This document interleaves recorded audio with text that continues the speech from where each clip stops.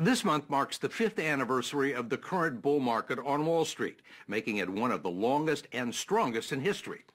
Yet U.S. stock ownership is at a record low, and less than half of Americans trust banks and financial services.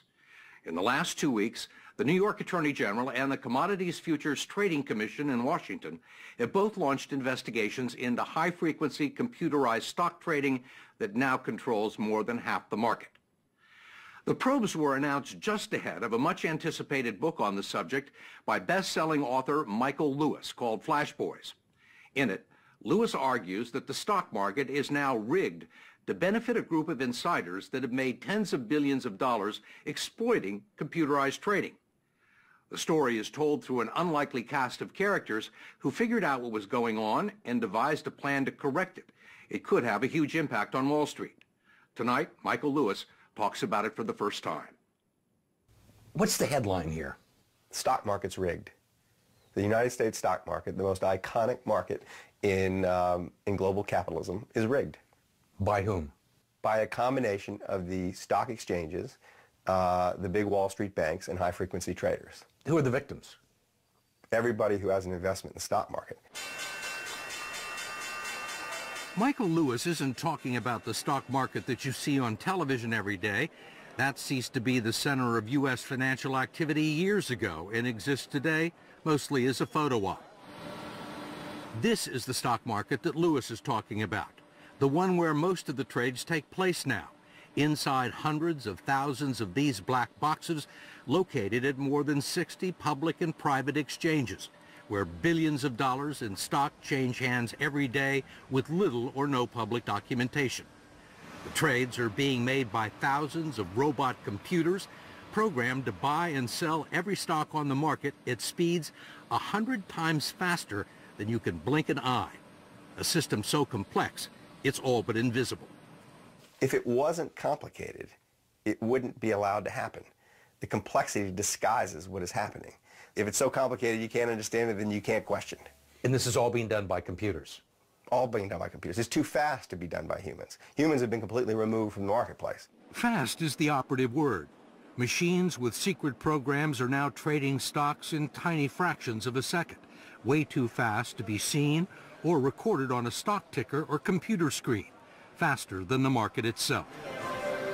High-frequency traders, big Wall Street firms, and stock exchanges have spent billions to gain an advantage of a millisecond for themselves and their customers, just to get a peek at stock market prices and orders, a flash before everyone else, along with the opportunity to act on it. The insiders are able to move faster than you. They're able to see your order and play it against other orders in ways you don't understand. They're able to front-run your order. What do you mean front-run? It means they're able to identify your desire to buy shares in Microsoft and buy them in front of you and sell them back to you at a higher price. It all happens in infinitesimally small periods of time. Their speed advantage that the faster traders have is milliseconds, sometimes fractions of milliseconds. But it's enough for them to identify what you're going to do and do it before you do it at your expense. So it drives the price up. So it drives the price up, and in turn you pay a higher price. Michael Lewis is not the first person to allege the stock market is rigged or that high-frequency traders are front-running the market. But he was the first to find Brad Katsuyama, who was the first to figure out how it was being done. A very unlikely character, a trader at the Royal Bank of Canada, a young Canadian man named Brad Katsuyama, realized that the market that he thought he knew had changed. The market seemed to be willing to sell stock. But the minute he went to buy it, someone else bought it. The stock went up. It was as if someone knew what he was doing before he did it. Back in 2008, Katsuyama was 30 years old and running the Royal Bank of Canada's stock desk in New York with 25 traders working for him.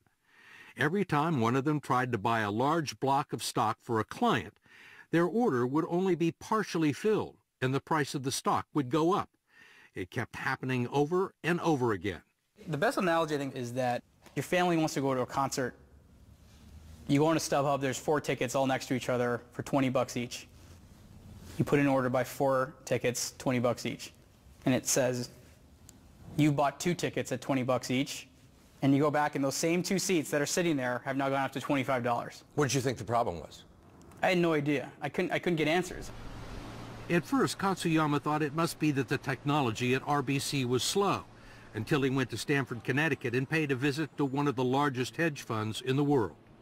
The same things that I was experiencing as a trader, one of the most sophisticated hedge funds in the world was also having the same problem. Then the light bulb goes off, you say, holy cow, this is a huge problem. You were determined to get to the bottom of it. Yeah. Why? Because it just didn't feel right. It didn't feel right that people who are investing on behalf of pension funds and retirement funds are getting bait and switched every single day in the market. Katsuyama suspected that the problem had something to do with plumbing, the way the trades were routed through fiber optic cables from his trading desk in Lower Manhattan to the 13 public exchanges in northern New Jersey. But no one would tell him exactly what happened to his orders once he hit the buy or sell button. So he put together a team of technical experts, traders, and most importantly, an Irish telecom guy named Ronan Ryan, who was an expert on high-speed fiber optic networks. I knew nothing about trading until my first day at RBC. When I sat in a 3-hour meeting on algorithms, I called my wife afterwards and I'm like, holy crap, I have no idea what they just said. Ryan had done work for the high-frequency traders. He knew what they were building, and he knew about the colossal amounts of money they were prepared to spend. He told Brad about a company called Spread Networks that had laid a high-speed fiber optic cable from the futures market in Chicago to the exchanges in New Jersey. They spent $300 million just to shave 3 milliseconds off the fastest route, and were leasing access to high-frequency traders at $10 million a pop.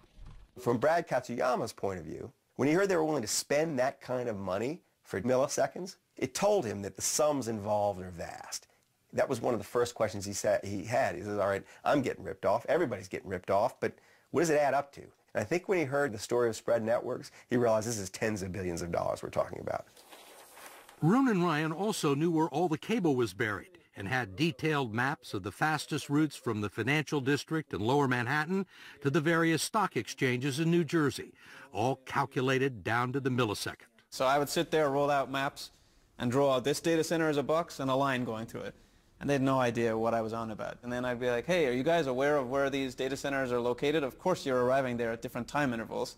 For Brad, the maps turned what had been an abstract idea into something he could actually see. The first place his orders were landing was the BATS exchange across the river in Weehawken, New Jersey, and high-frequency traders were lying there in wait. Brad realizes, oh my God, that's how I'm being front-run. I'm being front-run because my signal gets to the BATS exchange first, and they can beat me to all the other exchanges. It only took a tiny fraction of a second for Brad's trade to reach the next exchanges on the network, but the high-speed traders were able to jump in front of him, buy the same stock, and drive the price up before his order arrived, producing a small profit of just 1 or 2 pennies. But it was happening to everyone's trades millions of times a day. That adds up. You make it sound like a skim. What else would you call it? One hedge fund manager said I was running a hedge fund that was $9 billion, and that we figured that just our inability to make the trades the market said we should be able to make was costing us $300 million a year. That was $300 million a year in someone else's pocket. Is this illegal? No. That's the thing that's so shocking about all this. Well, you used the word front-running. Front-running is illegal. This form of front-running is legal. It's legalized front-running. It is crazy that it's legal for some people to get advanced news on prices and of what investors are doing. It's just nuts. Shouldn't happen.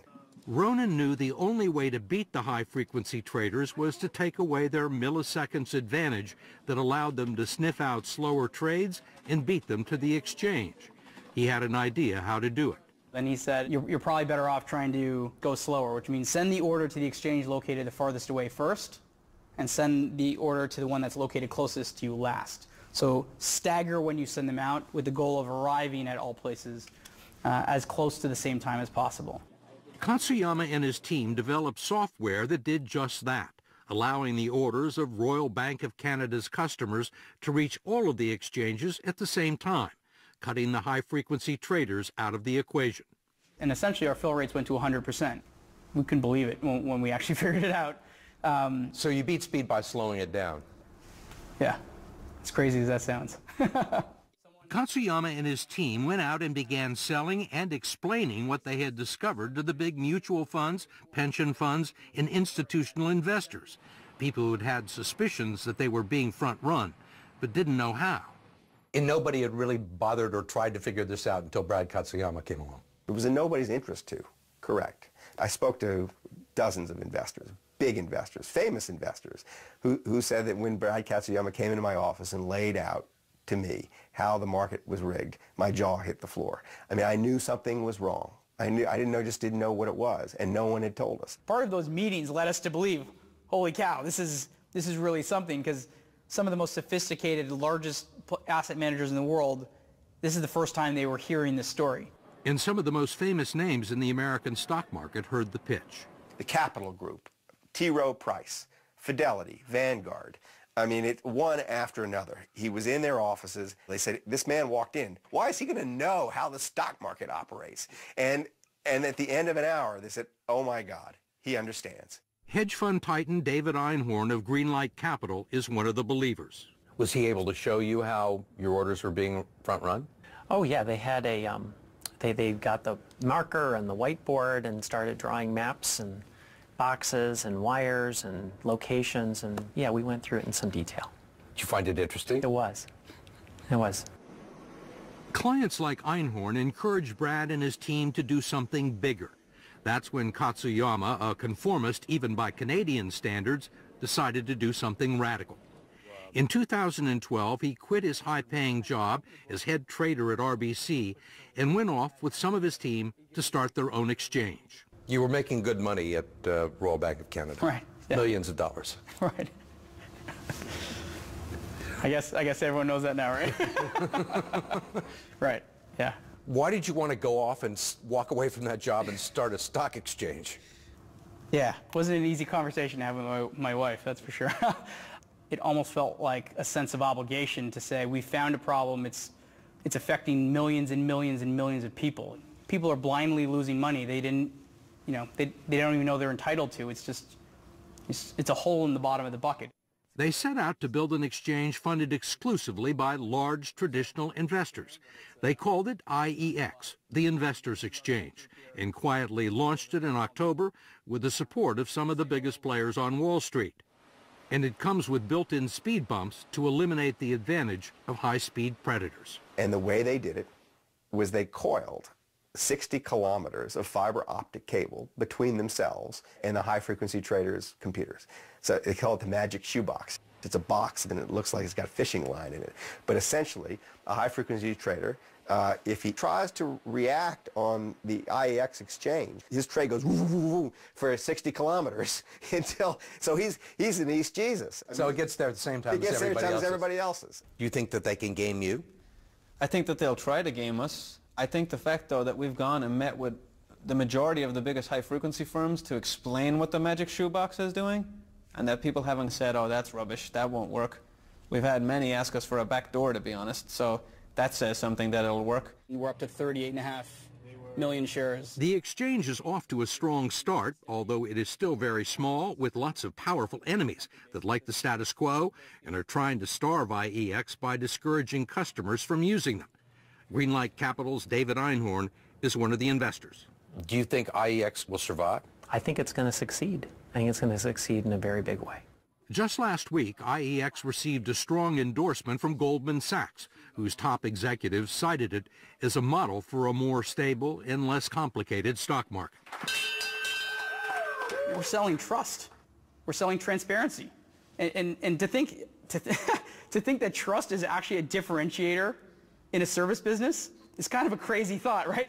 Why is this kid, why is he able to all of a sudden sit at the center of the American stock market? And the answer is, when someone walks in the door who is actually trustworthy, he has enormous power. And this is the story of trying to restore trust to the financial